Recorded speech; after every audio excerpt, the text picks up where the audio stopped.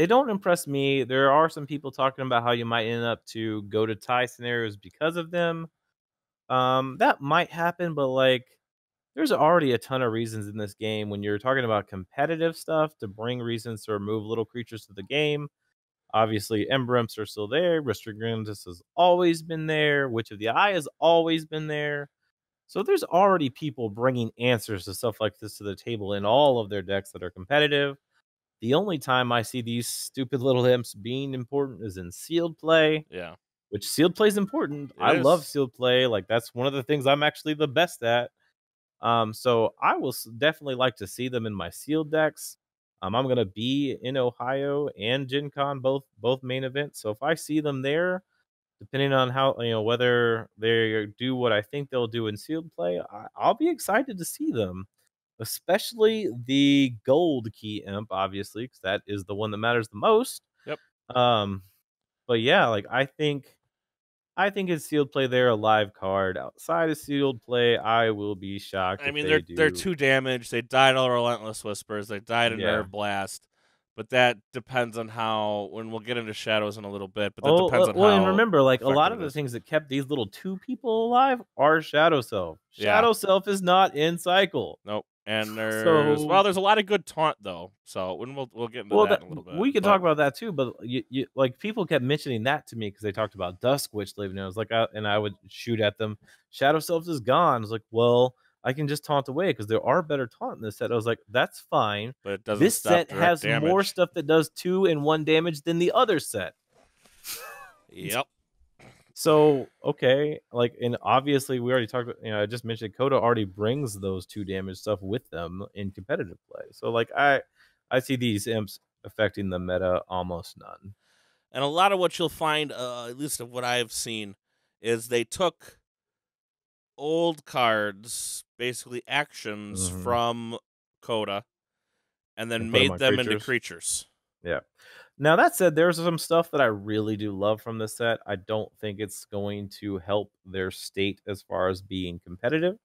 Because my prediction is Disc goes down to 5th, 6th rank in the meta. I think they If you're took a if major you're step back. if you're just talking about AOA versus AOA. Well, I mean, just in general. Yeah. So 5th or 6th AOA Dis is my projection here. But you have some fun cards. Cull the Weak, play action, Amber, destroy the least powerful enemy creature. That's awesome. It's common. You can have 3 in a deck. That's way better than Hand of Disc, because Hand of Disc was absolute trash. It was so hard to execute it right. And if they see that you're playing Disc, they just put their best creatures on the flank anyway. The cards that one of my favorite things is being able to go through my deck fast. They did add the Yerks. Those are all great cards. They're not going to be that much of a board presence because I think they're all like 4 or 5 or something. 4, But 5, and 6. yeah. But being able to discard those cards to get through your deck to see all your cards, that's a really cool mechanic to add onto a creature. So I particularly love that because the only thing that Dis really had to push their deck in the past was Library of the Damned, one of my favorite all-time cards. I'm really excited to actually have like some sealed games where I have the Yerks, but I do not foresee myself playing Dis in Vaults Archon ever. If it's from AOA, Hmm. because I think the nerf for them in general is that big. I guess the best card that Dis has in this set, um, if it's in chained play, is just flat out amazing, and that is Binding Irons. Yep. Um, Dig it. I got a I deck think, with 3 of them. yeah, Binding It's a lot of Irons is fun. crazy good. But still, I when I first saw that, I thought like, okay, this is gonna be super crazy good again. But then when I saw the stuff that they lost, I don't know if 3 Binding Irons in a deck makes up for not having a win condition in Dis anymore. Yeah, Like no, it that's doesn't. what I'm saying. Like that 3 Binding Irons is not a win condition unless you're playing in a chained environment where your opponents start with chains. Yeah. Now, if they So, start with chains, that card could just straight up like win you the game. final But thoughts. Dis, step up, step back. step down, step All back. right, moving to Logos. What did you? I mean, Logos for me. I mean, kind of just stayed flat. I really disagree. So I haven't actually sat down and counted it, but I'm feeling when I was going through this, there must at least be twice as much archive in this set than there used to be. There is. Absolutely. So I think that allows for OTKs that we haven't seen before, because of that amount of archive. If I'm like, my gut instinct from just reading all the cards, I haven't literally done the math, is that there's roughly twice as much archive from the average Logos deck as there was in Coda. So if we really think about that, like the average Coda archive per set of 12 is 1 to 3 cards in your deck are archiving something. If it really is the double that I feel it is when I'm reading through these cards, I mean, you're talking about 2 to 6 on the average Logos set of 12 is archiving a card. That's going to create combos that we don't really think about, unless like there's a few decks out there in the meta in Coda right now that do that with a lot of freaking work, and they're very rare. If that's like the average coming out of Logos, like, so you're saying a good Logos archive set is going to hit 6 to 7 cards that can archive, that's going to start creating scenarios that we've never even seen at the rate at which they can do it, because there are decks out there that can OTK out of Untamed with stuff like Full Moon, Seed, because they can literally generate that much amber and play their key cheats more than once. And if you can archive at this rate, I think we're going to start to see OTKs because of the logo set, not related to a loop. And it's very possible.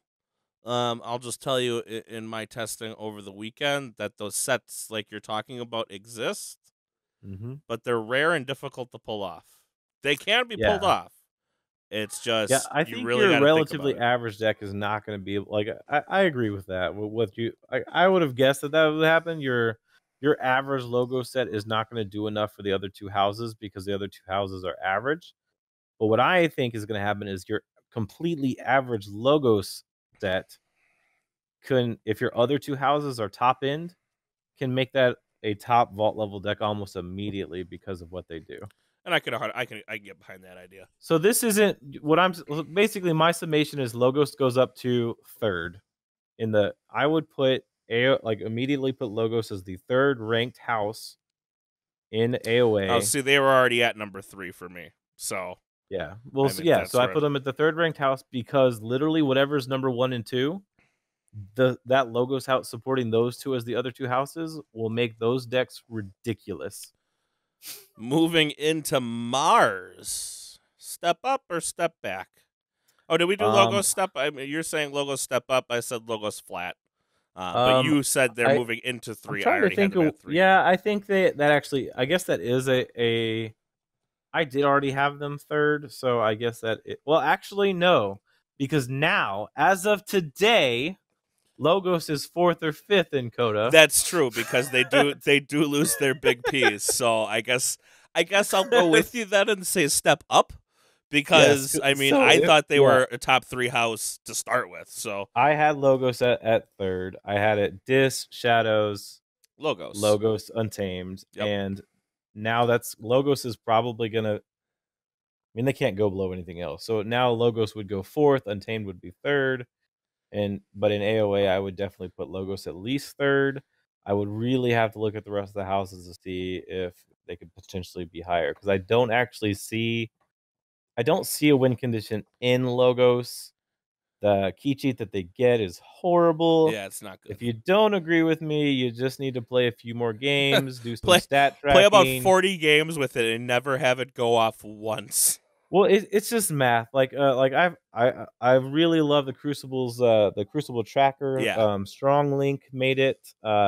It shows you the average number. So I sent him a suggestion. My suggestion was track the average number of turns that you have per game, and then break that down by on average how many times do you call each house.